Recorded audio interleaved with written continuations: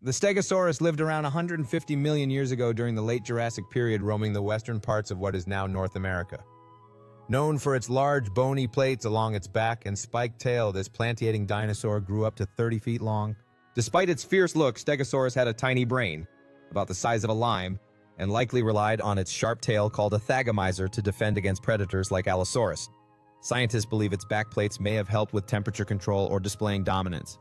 Though it looked like a walking tank, the Stegosaurus was gentle, munching on low plants like ferns and cycads. Today, it remains one of the most iconic dinosaurs in history.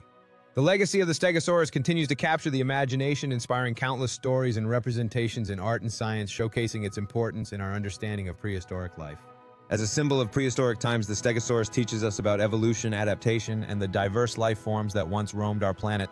Today, the Stegosaurus not only fascinates scientists but also enchants children and adults alike, continuing to be a beloved figure in the world of dinosaurs.